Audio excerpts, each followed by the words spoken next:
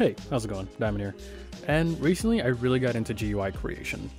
It honestly really can make your server stand out because not only can you create it, you can even pay someone if you really want to, but I really recommend you guys give it a shot in creating it. This won't be a video on how to create one, but I will leave a free example in the description below. So if you want to know how to get it, just wait till the end of the video, let me explain everything out first, and then try it out for yourself because it can be a ton of fun if you do it properly. So to begin with, what is a custom GUI?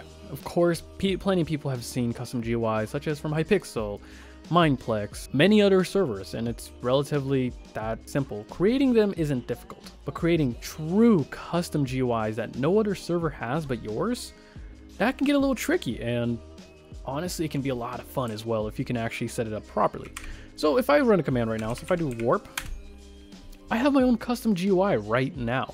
I'll even make it bigger by just changing the GUI upscale to 3, and if I run it again, here you go. Now you might be thinking that's not vanilla Minecraft. That's probably modded, so it's not going to work out on my Spigot server.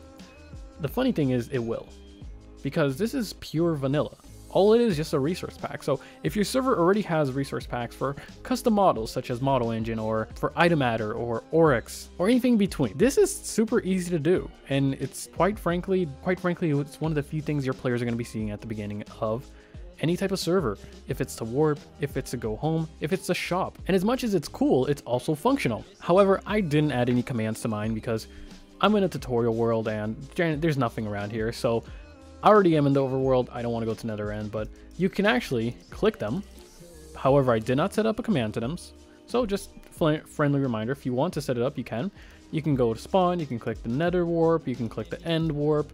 And this up here is just purely cosmetic, because this is all it is a cosmetic thing that you can add to your server and be 100% unique. Now, if this video does get about 350 likes, I probably will do a video on how to actually create one step by step. But for now, I'm probably going to show you how it functions and how it works through the resource pack and the plugin itself, just so you guys have a rough understanding and if you want to do it, because it's not difficult as long as you have the proper tools for it. And I'm providing that for you guys for free. So why not, right?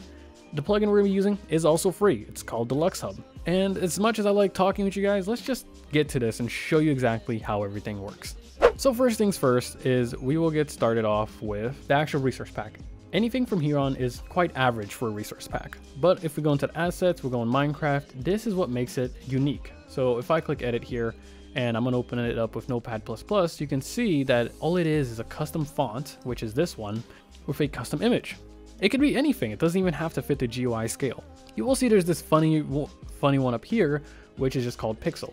We primarily use this for interaction, so if I go back into the game and I run the command, you can see we are interacting, but with something that's invisible. Because if there were an item here, it would go on top of the text, not making it as cool. So all we did was make a normal Minecraft map have a data value of 10,010 and making it invisible. So you can actually be able to click it without an issue. And again, we did add a custom font for it as well, because we're adding negative spaces so that we can perfectly fit the custom image into the GUI. So that is all for the font. And then we have the models. So here you're just primarily going to see the invisible item, which is that pixel item I just explained, which is the map. And then we have the textures, which is just the invisible pixel, and then the GUI itself, which it's all it is just an image. There's nothing fancy here. Of course, I really want to thank Larky for this because he helped me out a ton with it, mainly teaching me the ropes and how everything works. But that's it. It's 3 simple folders. You can get set up within minutes. And again, there's a free asset for you guys perfectly.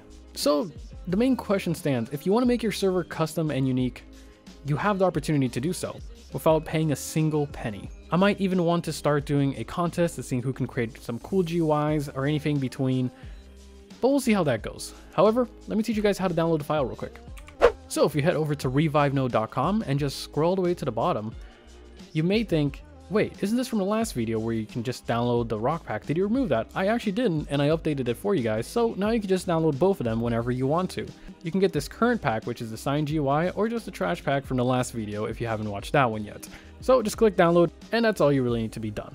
And of course, while you're here, why don't you take the opportunity to get a server with Revivenode? Using my promo code DIAMOND in all caps, you can get up to 15% off your very first purchase. You have every reason to start your server right now. So again, I hope this was informative for you to fully start your own. And Again, if it reaches 350 likes, I probably will do a full tutorial step by step on how to do it. So just make sure to share the video, like it, help out the channel, but overall, hope you guys have an amazing day, and I'll be seeing you next time. Cheers.